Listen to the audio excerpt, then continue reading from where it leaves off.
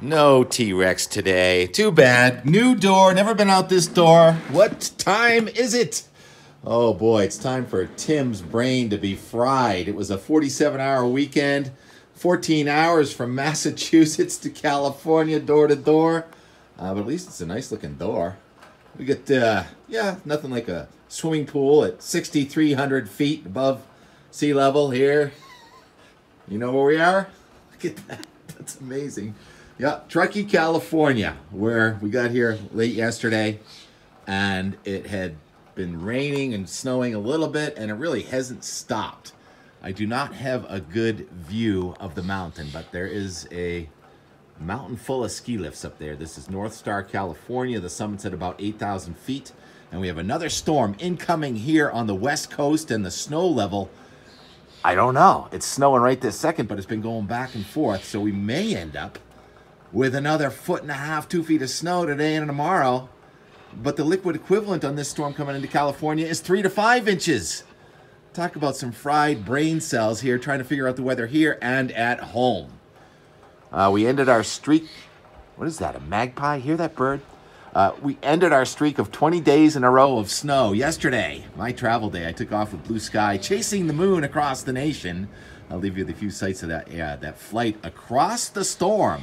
The storm that was a blizzard in North Dakota 3 or 4 days ago is now kind of fading over western New York and Ontario. A new storm is forming east of Cape Hatteras, and that new storm and the old storm are going to merge into a storm not as bad as it looked a few days ago. Because, why is it not as bad? Because it looks like it's still going to try and loop, but the loop, instead of being south of Massachusetts, is now going to be east of Massachusetts. That changes a lot of things. So instead of having a strong wind from the east and northeast, you're going to have more of a wind from the north and even northwest inland. So that's going to mean probably a colder storm with snowfall amounts greater than what they might have been. And it also means real tough forecast at the coast. Thankfully, we're looking at between tide moons tomorrow. Almost an eye-like feature to this storm east of Cape Cod, but that's better than south of Cape Cod, depending. Those of you with oysters out in the flats on the north side of Cape Cod would much rather see wind from the east than the northeast. But anyhow, the wind is going to be from the east there on Cape Cod, perhaps gusting past 65 or 70 miles per hour midday tomorrow. And in Boston, probably about 40 or 50 mile an hour gusts from the east, but then it's going to come around from the north and northeast, and the rain's going to go right over to snow midday tomorrow in eastern Massachusetts. And some of the guidance, the coldest air in parts of New England is in southern, eastern, southeastern New England tomorrow afternoon.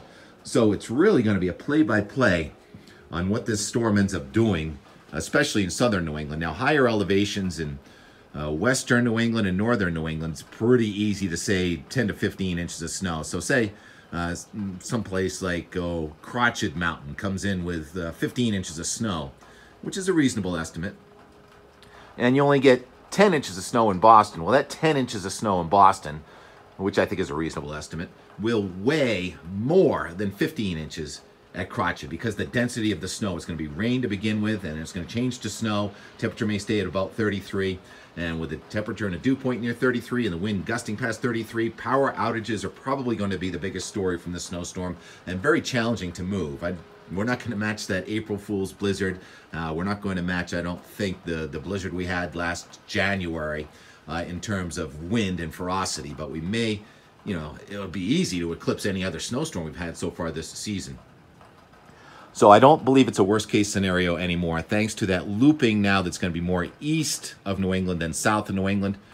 It's not really bombogenesis. The low is going to go from about 1,004 off Cape Hatteras today to about probably 975. Now, that's still really low, but that's not the 971 forecasts from a few days ago. But still a very formidable storm, powerhouse nor'easter, really the third nor'easter this month. We had one that first Saturday of March, and then the one that missed us on Saturday was also kind of a nor'easter, wayward nor'easter. That's out in the middle of the ocean right now, cranking. Look at the ocean map. 30-foot seas all over the place out there. Even Stellwagen Buoy, before this storm got here, we were at 9 feet, 11 seconds. And the forecast is for seas to build to 20 to 25 feet just off Cape Cod. So even though the storm's out to sea, we're still going to have a lot of coastal erosion. And I think that worst of the storm probably at low tide. And what about those outer bands of snow, those deformation bands? I talked about how they're cut off low. Let's take Wednesday, for example. I chose this because you can see the number 534 there in northern Maine. That's a cutoff isopleth, a line of equal pressure up at 500 millibars, about 12,000 feet in the sky. And I think that these snow bands are going to reach to that 534 line, where it's still going to be snowing in parts of western and northern New England on Wednesday, while most of us are drying out. So that's a real wild card too. So real fascinating, and I got storms to cover here on both coasts. And this snow cover here is kind of alarming. And this is lower elevation, and it's saturated with water now. So we're expecting 3 to 5 inches of liquid equivalent here on the west coast. So we're going to have plenty of action to cover here. I don't know if I've touched on it all. Like I said, my brain cells are kind of fried with that long fly day yesterday and the change in the clocks and so much weather going on. I'm going to try and focus as much as I can.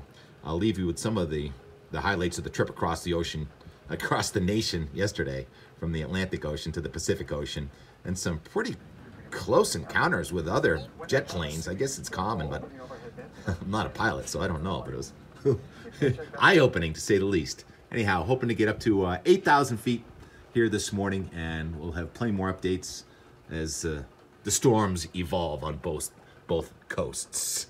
Oh yeah, get a little of that today too. We are at 36,000 feet over Utah, just crossing into Nevada. So these cloud tops, probably about 35,000 feet. What's this storm going to do when it gets to the east coast? Is this to the south next weekend? Or is this next weekend storm?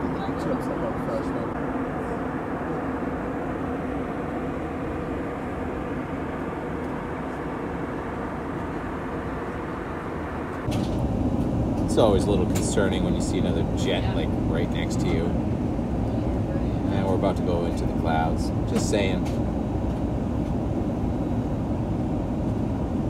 They can see each other though, right? Hey. Thank you. Hi.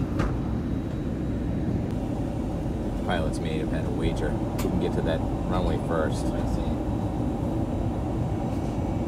Oh well. We'll see. Wow, that was a low cloud. We're in the fog in Los Angeles. I guess that's, what do they call it? The June gloom in March. I thought we were a lot higher. Good morning, everyone. JetBlue Airways welcomes you to Los Angeles International Airport. The local time is approximately 17 minutes before 10 o'clock. For your safety as we taxi, please stay seated. 10 o'clock fog. Until we are parked at the gate and the seatbelt sign that was has a little been turned off. abrupt. It's kind of a lengthy taxi here in LA due to traffic. We do make many stops and starts. Just keep your eye on that fasten seatbelt sign, and once that's out, you're free to move about the cabin. When that happens, do be careful opening overhead bins, as items may have shifted during the flight. If you have checked bags this morning, you can move downstairs at carousel number 2. On behalf of all of us, I'd say we stopped just in time. Boston-based crew, we'd like to thank you for flying this today. If you live in Southern California, welcome home. If you're here for a visit, we certainly hope you enjoy your stay.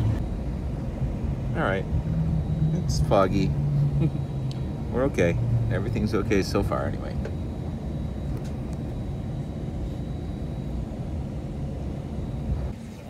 We made it. It's all good. We got the Spirit right next to us, just like when we took off from Logan. Kind of funny.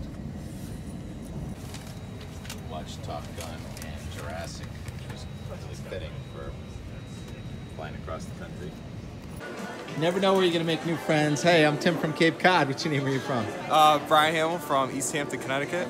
And where are we now? We are in LAX, waiting for our flight to Reno to hopefully get to Palisades, Tahoe, and get some skiing in. We'll see. So you're going to Palisades. Palisades, formerly known as Squaw. Formerly known as Squaw. Don't say that too loud. Some people might get mad.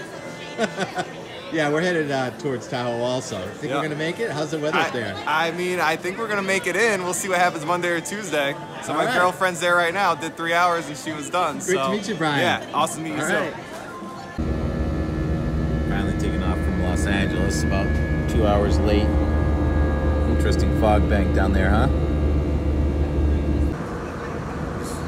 Hoping to be in place to watch the view from up here too. I think those are the foothills that just got the rain in Los Angeles. Still just a little bit of snow left up on top. Great news, break in the weather. You can see the mountains, you can see the sun. Should be an okay ride from Reno to Tahoe, based on this. On second thought, Tahoe's on the other side of the plain, so I'm looking towards Nevada. Can't see what's going on the other side.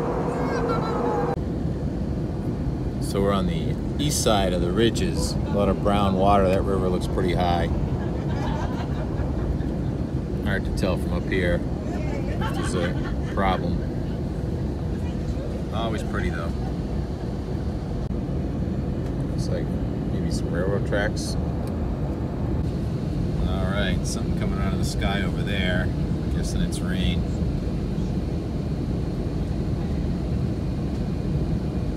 Nevada.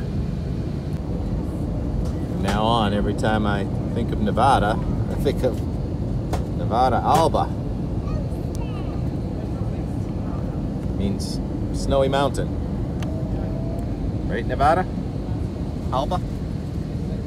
Oh good, there's a radar tracking the snow over to the side of Mount Rose. Winter storm warning in effect. Let's see how much the weather changes on the other side when we get to California.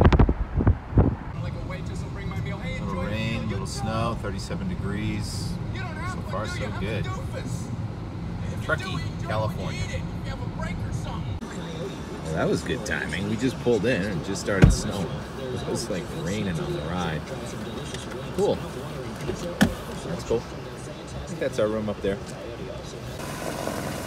Alright, so that's not exactly snow that they're blowing there, that's slush, and I just found out that the resort was not open today. 2 days in a row, 3 days in a row now. Maybe tomorrow.